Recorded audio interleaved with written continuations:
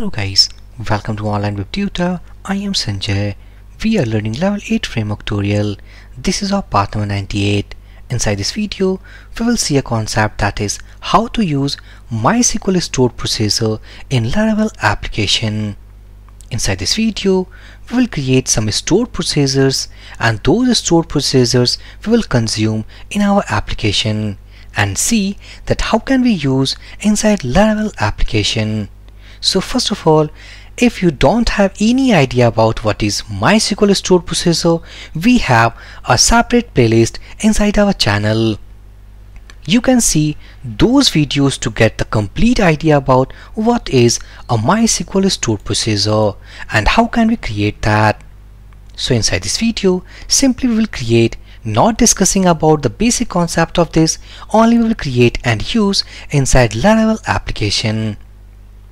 So if I back to database, right now as we know inside last video, this is the database we have created and these are the tables we have migrated.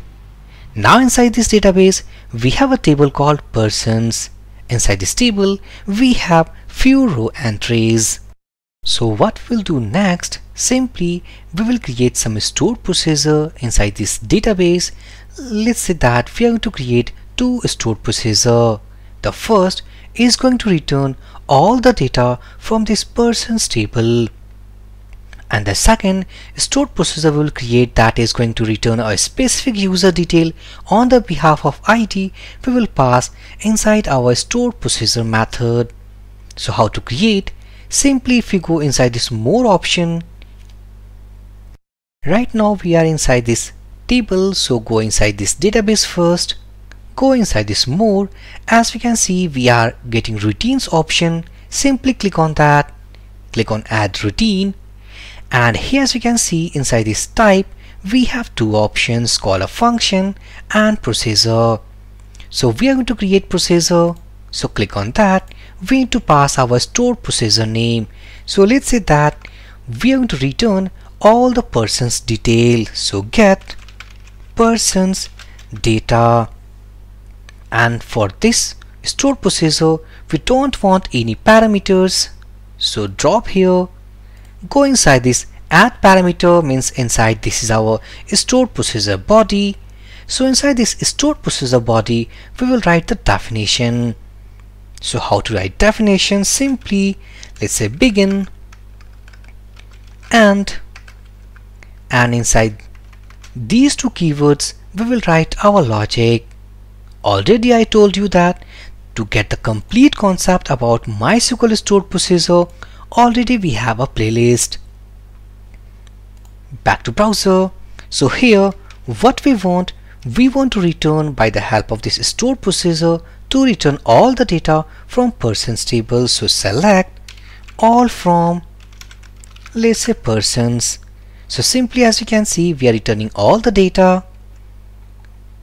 Scroll down and simply what I will do, click on go button and our stored procedure created. The name is something get persons data. Now if we click on execute button, as we can see that while calling this stored procedure we are getting all the data. Now next we will create one more stored procedure in which we will pass this ID value, and on the behalf of that ID value it will return that specific row. So click on add routine, go here, let's say get specific person data. This is the name procedure. Now inside this case we want an input parameter, so direction we need to select in, name let's say that person ID, this is the name which is type of int, and length let's say 5. Go inside this body section, simply type the keyword begin end, and in between these two keywords let's say select all from persons table where ID equals to person ID. Keep in mind this person ID we will take inside this stored procedure in terms of the parameter called person ID. All we have done, go and click on go button, Simply we have created the second stored procedure. Now next, we need to consume these stored procedure inside Laravel application. So back to editor. Let's create few routes first. Go to web.php. Let's route, and before that we need to use a controller. So app http controllers. Let's say that we are going to use this home controller. Means we will write those two methods which consume MySQL stored procedure will be created inside this home controller. So go to web.php. Home controller already imported here. So let's route get, let's say list hyphen persons. This is the route name, and we will call home controller, which is a class, and inside that we will create a method something list persons. Now if you save this file, copy this route here, let's say get person, and inside this route we need to pass ID. So let's say person ID, or simply let's say ID. Now this time again we are going to call home controller, and inside that let's say get specific, or something let's say single person. So save these changes, copy this first method, go to home controller. Let's create that public function. This is the first method we had created.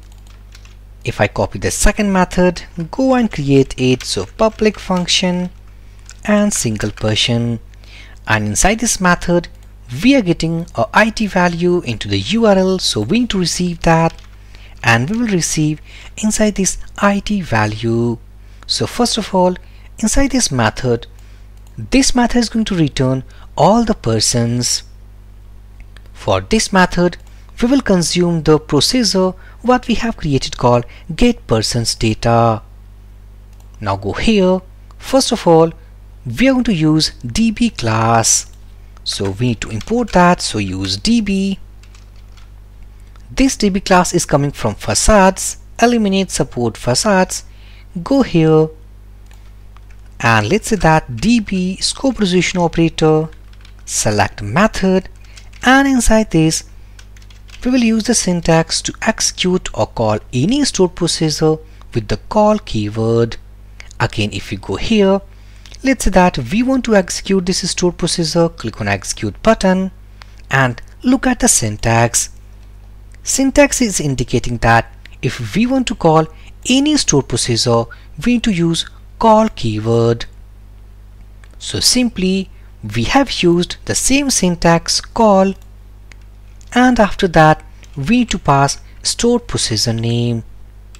So here let's say persons, and simply echo let's say PRE tag, and if we dump all the data to the output screen, so let's say persons. Save these changes. If we go and copy this route, list hyphen persons, go here, and if I open into the browser, now as we can see that we are getting all the users what we have inside database. To list all these data, we didn't use any model based concept, we didn't use any query builder. Instead we have used the concept of MySQL stored procedure. Now next, if we want to get a single person detail, go here. How to execute from this list first? Simply if we click on execute button, as we know that this stored procedure is asking for an input parameter. So click on execute. As we can see here, it is asking for person ID. So if we pass let's say ID equals to 2, click on go. So on the behalf of second ID, it is comparing from ID column and return the second specific user. And look at the syntax here. We will use the call keyword, after that stored procedure name, and in the bracket we will pass the value. So go here, let's say db select, and inside this we'll use call keyword, and And next we need to pass stored procedure name. So this is the name, and inside this we need to pass the ID value what we are getting into the URL. So simply we are concatenating that, putting semicolon, this is single user data,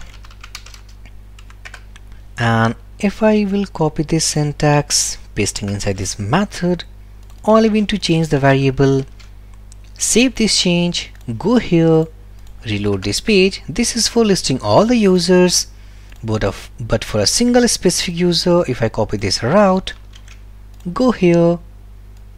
Now inside this ID placeholder we need to pass the value, so let's say ID 2, and on the behalf of this second number ID we are getting our data. So this is, guys, the tutorial for how to use MySQL stored procedure in Laravel application. If you want to get the complete documentation what we had studied inside this video, we have an article over this blogging website. If we go on articles, Laravel 8, and search here for, let's say, MySQL stored procedure, press enter, scroll down. This is for Code Igniter 4. How can we use? If I scroll down, and here we have the documentation article of MySQL stored procedure in Laravel 8. So if we click on this article, scroll down, here we had discussed the same steps what we did inside this video. So this is all about a step-by-step article inside this blogging website. So for this video session, guys, thank you for watching and have a great day.